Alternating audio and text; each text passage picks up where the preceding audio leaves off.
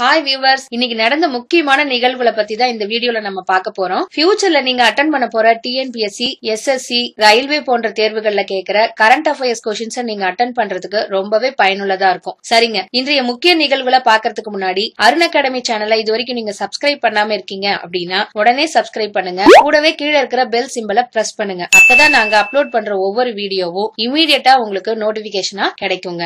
இன்றைய முக்கிய நடப்பு நிகழ்வுகளை பாக்கிறதுக்கு முன்னாடி நேற்றைய கேள்விகளுக்கான விடைகளையும் இன்றைய உங்களுக்கான கேள்விகளையும் பார்த்தலாங்க. நேற்றைய கேள்விகள்ல முதல் கேள்விக்கான விடை பிரேசில், இரண்டாவது கேள்விக்கு 2002, மூன்றாவது கேள்விக்கு சிங்கப்பூர், நான்காவது கேள்விக்கு வேர்ல்டு பிளட் டோனர் டே உலக ரத்த தான தினம், ஐந்தாவது கேள்விக்கு ஹரியானா. இன்றைய உங்களுக்கான முதல் கேள்வி, கனடியன் கிராண்ட் பிரிக்ஸில் சாம்பியன் பட்டம் வென்றவர் செபாஸ்டியன் விட்டேல் ஆவார். ஃபெராரி கார் பந்தய வீரரான இவர் எந்த நாட்டை சேர்ந்தவர்?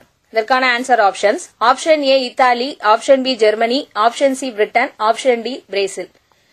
உங்களுக்கான இரண்டாவது கேள்வி, பேறுகால விடுப்பில் ஆண்களுக்கு சலுகை காட்டாத நாடுகளின் பட்டியலில் இந்தியாவும் இடம்பெற்றுள்ளது என்று யுனிசெஃப் என்ற அமைப்பு கூறியுள்ளது. மத்திய அரசு ஆண்களுக்கும் எத்தனை மாதம் ஊதியத்துடன் பேறுகால விடுப்பு வழங்கும் மசோதா அடுத்த நாடாளுமன்ற கூட்டத்தொடரில் தாக்கல் செய்ய உள்ளதாக அறிவித்துள்ளது. இதற்கான answer options. Option A 3, option B 4, option C 6, option D 2. உங்களுக்கான மூன்றாவது கேள்வி, ADP போட்டிகளில் ஒன்றான மெர்சிடஸ் கோப்பையை வென்றவர் ரோஜர் ஃபெடரர் ஆவார். இது ரோஜர் ஃபெடரரின் எத்தனையாவது ADP பட்டமாகும்? இதற்கான answer options. Option A 99வது, option B 90வது, option C 95வது, option D 98வது. உங்களுக்கான நான்காவது கேள்வி, ஜூன் 19 என்ன தினமாக கடைபிடிக்கப்படுகிறது? இதற்கான answer options. Option A world refugee டே உலக அகதிகள் தினம், ஆப்ஷன் பி வேர்ல்ட் சிக்கிள் செல் டே, ஆப்ஷன் சி கார்ட்டூனிஸ்ட் டே உலக கேலி சித்திர நாள், ஆப்ஷன் டி நேஷனல் தாலசீமியா டே தேசிய தாலசீமியா தினம். உங்களுக்கான ஐந்தாவது கேள்வி, வேர்ல்ட் ரெஃப்யூஜி டே உலக அகதிகள் தினம் ஜூன் 20 அன்று கடைபிடிக்கப்படுகிறது. இந்த தினம் ஐநாவால் எந்த ஆண்டு முதல் கடைபிடிக்கப்பட்டு வருகிறது? இதற்கான answer options. Option A 2002, option B 2001, option C 2008, option D 2009. சரிங்க, இந்த கேள்விகளுக்கு எல்லாம் பதில் தெரிஞ்சதுன்னா கீழே கமெண்ட்ல ஆன்சர் பண்ணுங்க. அப்படி தெரியலனா 16/6/2018 இருந்து 20/6/2018 வரையிலும் நாங்க அப்லோட் பண்ண வீடியோவை பாருங்க. அடுத்த வீடியோல நான் இந்த கேள்விகளுக்கான விடைகளை சொல்றேங்க. இன்றைய முக்கிய நடப்பு நிகழ்வுகள்ல முதல்ல நம்ம பார்க்க போறது இம்பார்ட்டன்ட் டேஸ், முக்கிய தினங்கள். முதல் கேள்வி, மலாலா தினம் என்று கொண்டாடப்படுகிறது. இதற்கான விடை ஜூலை 12ங்க. மேலும் இதை பத்தின சில தகவல் என்னன்னா, பாகிஸ்தானில் பெண்கள் கல்விக்காக போராடி சிறுமியாக இருக்கும் போதே தாலிபான் பயங்கரவாதிகளால் தலையில் சுடப்பட்டு உயிர் பிழைத்தவர் மலாலா. அமைதிக்கான நோபல் பரிசு பெற்ற அவரை கௌரவிக்கும் வகையில் அவரது பிறந்த நாளான ஜூலை 12ஆம் தேதியை மலாலா தினமாக ஐநா கொண்டாடி வருகிறது. பெண் கல்வி மறுக்கப்படுவதால் ரூபாய் 2000 லட்சம் கோடி இழப்பு ஏற்படுவதாக உலக வங்கி தெரிவித்துள்ளது. இன்றைய முக்கிய நடப்பு நிகழ்வுகள்ல அடுத்ததான் நம்ம பார்க்க போறது இன்டர்நேஷனல் நியூஸ், சர்வதேச நிகழ்வுகள். நேட்டோவின் வருடாந்திர கூட்டம் இந்த ஆண்டு எங்கு நடைபெற்றது? இதற்கான விடை பெல்ஜியத்தினுடைய தலைநகரான பிரஸ்ஸல்ஸ்லிங்க. மேலும் இதை பத்தின சில தகவல் என்னன்னா, நேட்டோ என்பது வட அமெரிக்கா மற்றும் ஐரோப்பிய நாடுகளின் கூட்டமைப்பாகும். இந்த அமைப்பு 1949 உருவாக்கப்பட்டது. நேட்டோவின் தலைமையகம் பிரஸ்ஸல்ஸ். நேட்டோவின் பொதுச் செயலாளர் ஜென்ஸ் ஸ்டோல்டன்பர்க், பிரதமர் சார்லஸ் மிட்சர், நாணயம் யூரோ. மேலும் இதை பத்தின சில தகவல் என்னன்னா, தங்களது GDP அதாவது மொத்த உள்நாட்டு உற்பத்தியில் 2% நேட்டோ அமைப்பின் பாதுகாப்பிற்காக 2024 முதல் ஒதுக்கீடு செய்வதற்கு ஐரோப்பிய நாடுகள் சம்மதித்துள்ளது. அடுத்த கேள்வி, அமெரிக்காவின் சாதனையாளர்கள் பட்டியலில் இடம் பிடித்துள்ள இந்திய வம்சாவளி பெண்கள் யார்? இதற்கான விடை ஜெயஸ்ரீ உள்ளல் மற்றும் நீரா சேத்தி. மேலும் இவங்களை பத்தின சில தகவல் என்னன்னா, தொழில் மூலம் அதிக வருவாய் ஈட்டியவர்களின் பட்டியலை அமெரிக்காவின் போர்ப்ஸ் பத்திரிகை வெளியிட்டது. இப்பட்டியலில் ஜெயஸ்ரீ உள்ளல் 18வது இடத்தையும் நீரா சேத்தி 21வது இடத்தையும் பிடித்தனர். அமெரிக்காவை பற்றிய மேலும் சில முக்கிய தகவல்கள் என்னன்னா, அமெரிக்க நாட்டின் தலைநகரம் வாஷிங்டன், அதிபர் டொனால்ட் ட்ரம்ப், நாணயம் டாலர். அடுத்த கேள்வி, போதைப்பொருள் தொடர்பான குற்றங்களுக்கு மரண தண்டனை அளிக்க எந்த நாட்டு அமைச்சரவை ஒப்புதல் வழங்கியுள்ளது? இதற்கான விடை இலங்கை.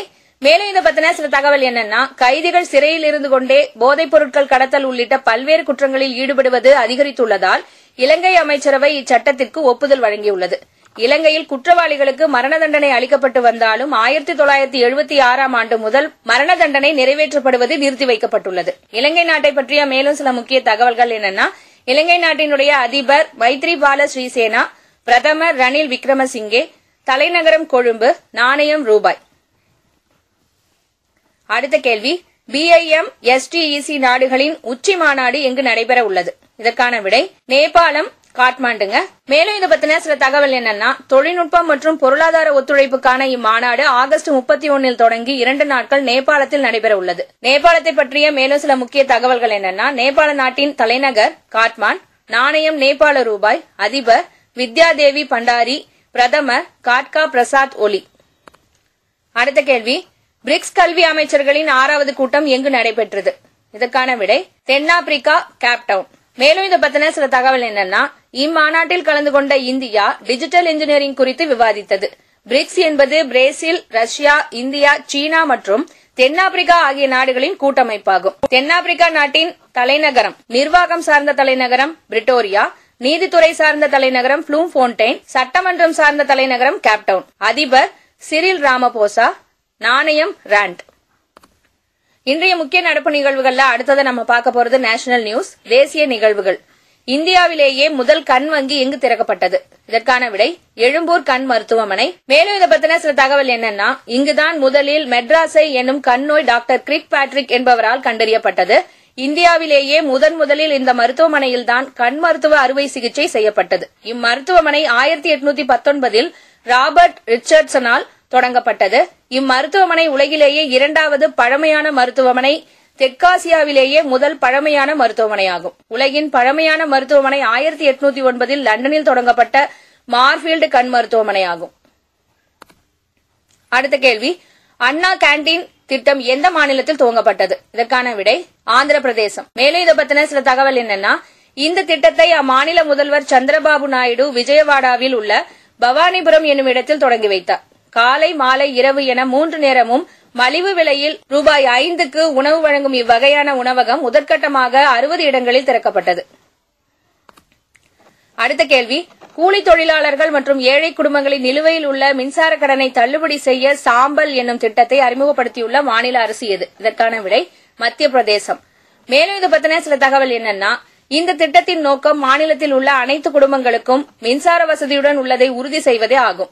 இத்திட்டத்தின் கீழ் பதிவு செய்துள்ள அமைப்பு சாரா தொழிலாளர்கள் மற்றும் வறுமை கோட்டிற்கு கீழ் உள்ள குடும்பங்களுக்கு மாதம் ஒன்றுக்கு ரூபாய் 200 என்ற விலையில் மின்சாரம் வழங்கப்படும். மேலும் பயனாளிகளுக்கு மின் இணைப்பையும் இலவசமாக வழங்கப்படும். ஒருவேளை பயன்பாட்டு தொகை ரூபாய் 200க்கு குறைவாக இருந்தால் பயனாளிகள் கட்டண தொகையை செலுத்த வேண்டும். பயன்பாட்டு தொகை ரூபாய் 200க்கு அதிகமாக இருந்தால் மீதி தொகை மாநில அரசாங்கத்தால் மானியமாக வழங்கப்படும்.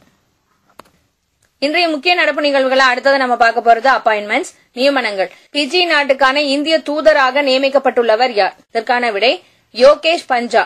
பிஜி நாட்டை பற்றிய மேலும் சில முக்கிய தகவல்கள் என்னன்னா, பிஜி நாட்டினுடைய தலைநகரம் சுவா, அதிபர் ஜார்ஜ் கோன்ரோட், பிரதமர் பிராங்க் பயணி மரமா, நாணயம் டாலர். சரிங்க, இதுவரைக்கும் நாங்க சொன்ன தகவல்கள் உங்களுக்கு ரொம்பவே பயனுள்ளதா இருக்கும்னு நினைச்சீங்கன்னா லைக் பண்ணுங்க. அதே போல உங்க நண்பர்களுக்கும் பயனுள்ளதா இருக்கும்னு நினைச்சீங்கன்னா ஷேர் பண்ணுங்க. மேற்கொண்டு இதை பத்தின கருத்துக்களை கீழே கமெண்ட்ல பதிவு பண்ணுங்க. தேங்க்யூ.